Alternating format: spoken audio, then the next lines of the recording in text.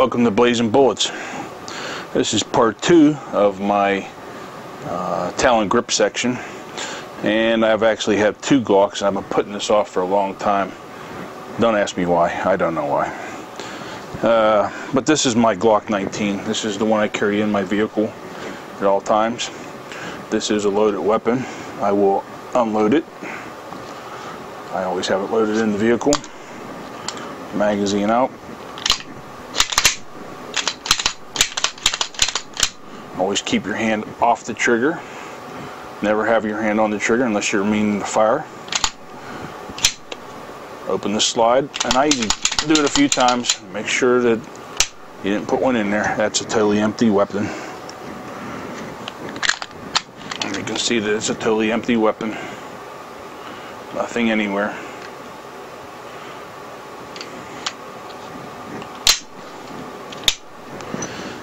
So now we have to get the Talon Grip out for this weapon. I'll be real happy to have this on there with winter time coming up.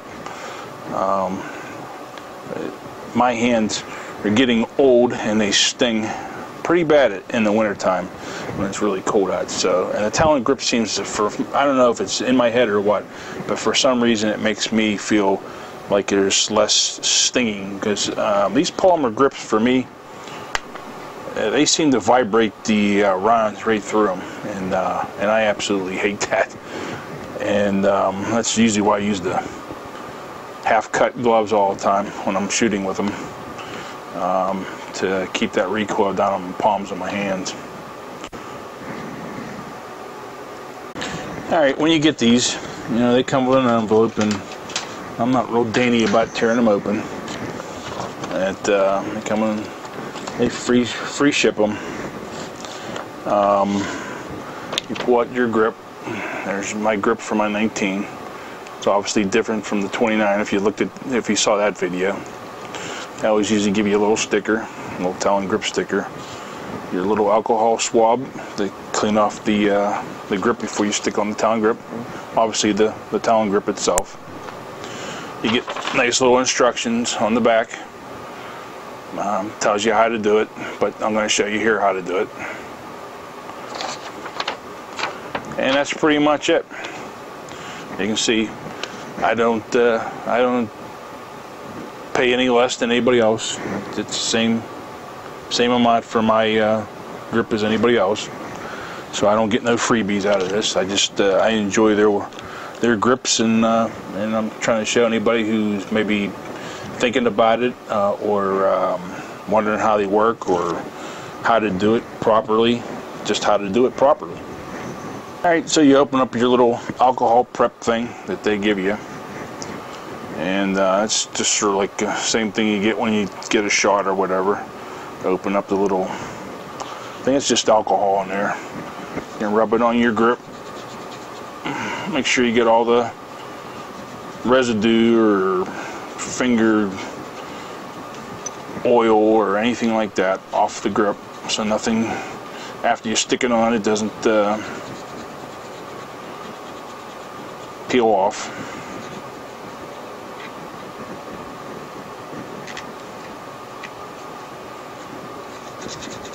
Get that nice and clean. I didn't do that on my 29, but I knew that was pretty clean. So this is obviously a bigger grip because the 19 has a bigger grip than the 29 did. It's definitely a longer grip. And unless you're same size as my, I think this is my son's 23. Yeah, it's a 23. 19, 23. They should be pretty much the same frames. I believe they're the same frames.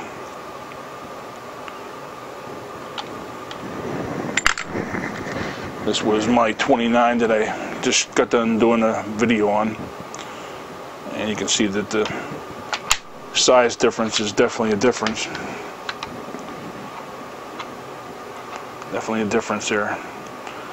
The 29 is a much shorter grip. 19 is definitely a longer grip. Well, I apologize if I go off camera. I try to stay on camera here, but it's kind of hard to actually see what you're doing and look in the camera and see if you're in the frame or not.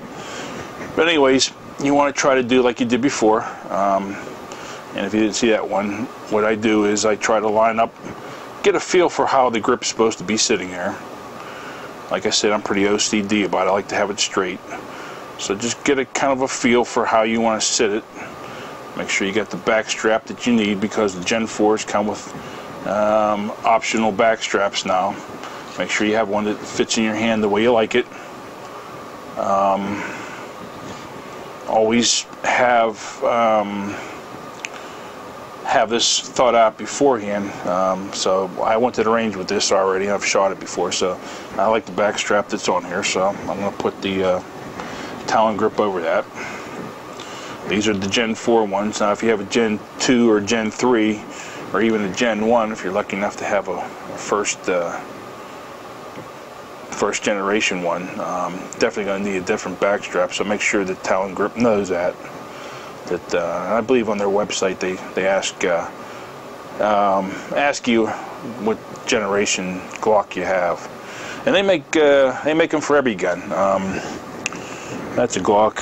This is an XDS. This is a Springfield XDS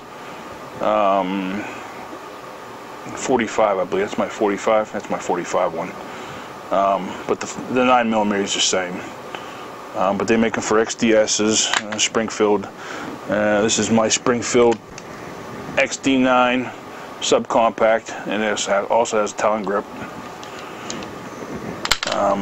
I put them on everything except for my 1911s, which, you know, 1911s, you know, that already has a pretty nice grip on them. Or if you really want to get fancy, get yourself a Hogue grip or something like that. But for your average polymer gun, these work out really well. And for me, I like the feel of them. I like the feel of it in my hand. I think it keeps down on the pounding on my hand, especially in the wintertime when we go shooting, to have these rubberized grips on there. Alright, same way. And if you watch the Glock 29 video, it's the same thing. You take the grip in your hand, you separate the backing from it. You can see how it peels away there. And I usually start out with peeling off half of it and lining them up where I want.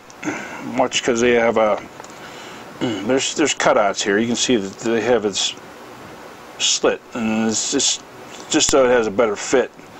Have a slit there instead of bunching up on you. I think Talon does a pretty good job of that. And you get it started. I usually start with the back strap there a little bit. Make sure you get your T part. See the T right there? Make sure that's sitting up, because that's probably how the grip's supposed to be. Make sure the T's up. Alright. Now once you get this part on the way you like, I try to get the first half, and you notice that the second half is still connected to the backing is still connected to the grip. I'll peel off the rest of it. And try to straighten that part up. Alright, now pulling the fingers over. And this is where your fingers are going to be on the grip. You peel this over crossed. Match up with the other side.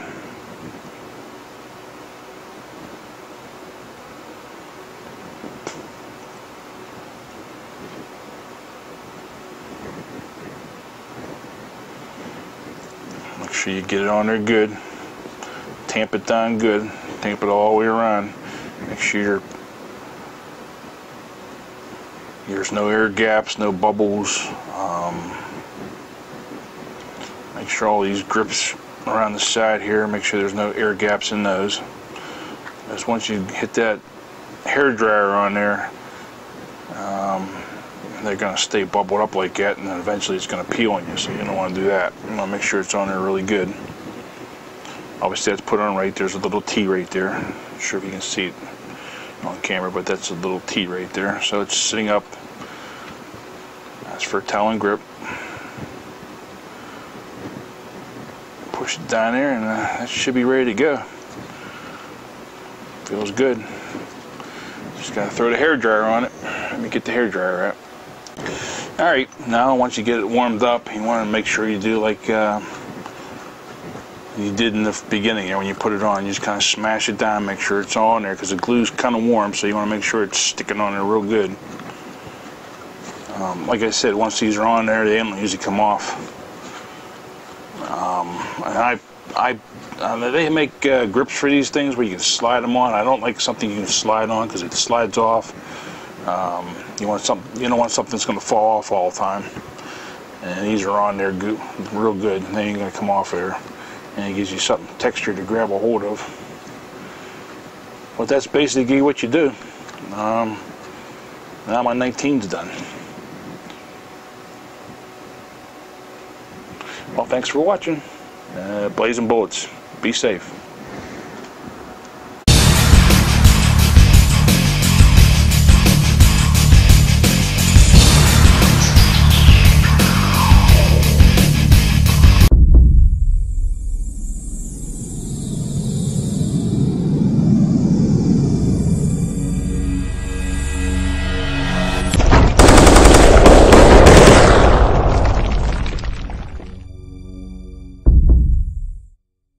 I don't know if it's in my head or what, but for some reason it makes me feel like there's less stinging, because these polymer grips for me, they seem to vibrate the rounds right through them, and I absolutely hate that. And that's usually why I use the half-cut gloves all the time when I'm shooting with them, to keep that recoil down on the palms of my hands. Alright, when you get these, you know, they come with an envelope, and I'm not real dainty about tearing them open. They come in, they free ship them. You pull out your grip. There's my grip for my 19. It's obviously different from the 29 if you saw that video. They always usually give you a little stick prep thing that they give you. And it's just sort of like the same thing you get when you get a shot or whatever. Open up the little, I think it's just alcohol in there. You can rub it on your grip. Make sure you get all the residue or finger oil or anything like that off the grip, so nothing, after you stick it on, it doesn't peel off.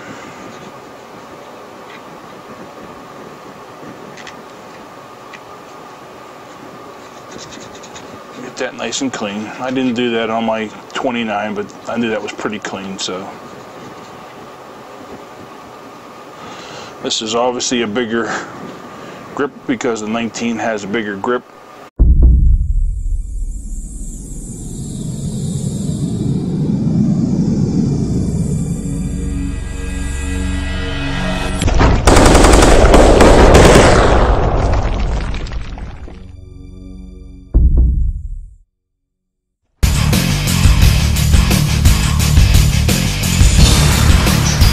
Alright, welcome to Blazing Bullets. This is part 2 of my Talon Grip section, and I've actually had 2 Glocks, and I've been putting this off for a long time. Don't ask me why, I don't know why.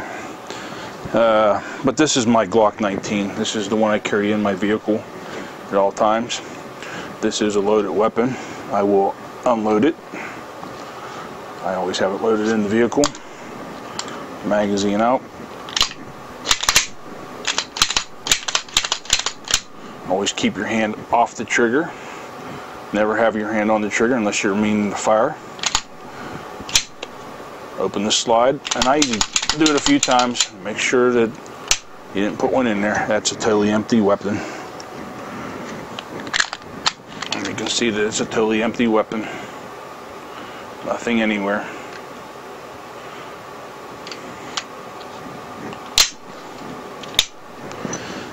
So now we have to get the Talon Grip out for this weapon.